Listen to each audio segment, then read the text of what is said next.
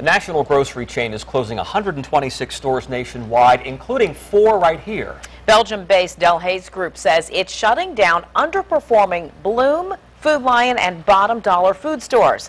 Bottom Dollars in Portsmouth, Virginia Beach, and Newport News are slated to close. And while it's uncertain yet how many jobs might be lost here, word of the closings is causing concern among customers and employees of the grocery chain. 10 on your side's Art Kahn has been following the story today. Joins us now with more. Art, how are customers taking this news? Well, not well, Nicole. Bottom Dollar offers its customers some name brand products at discount prices. One of the ways it does this is by not providing plastic or paper bags for groceries purchased at the store. What it does provide, however, is a way for consumers to buy food while staying within their budget.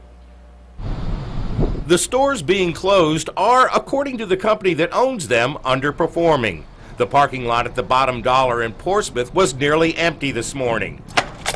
But the Virginia Beach store appeared to have a steady flow of customers heading to the parking lot with groceries.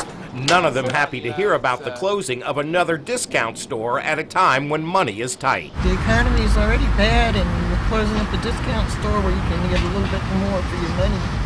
It's really hurting. Yeah, I think it's bad because we need places to go where our dollars can stretch further. People that come in here for a reason.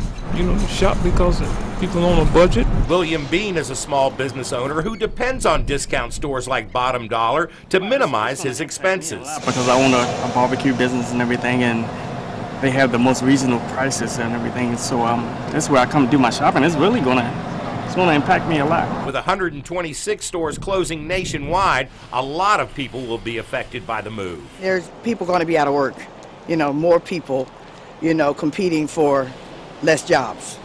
The company says the closings will cause 4,900 associates to be displaced and that it will provide severance pay to eligible employees. Delhaize America says it will convert 64 Bloom and Bottom Dollar food stores in Maryland, North Carolina, and Virginia to Food Lion stores. However, it wasn't clear if any of the 4 Bottom Dollar stores in Hampton Roads will be converted. Most employees working at converted stores will continue to work at those locations. But again, at this time, we're just not sure how many or if any of the local stores will be converted. Art Kahn, 10 on your side. The company says all affected stores will close within 30 days and store conversions will begin immediately.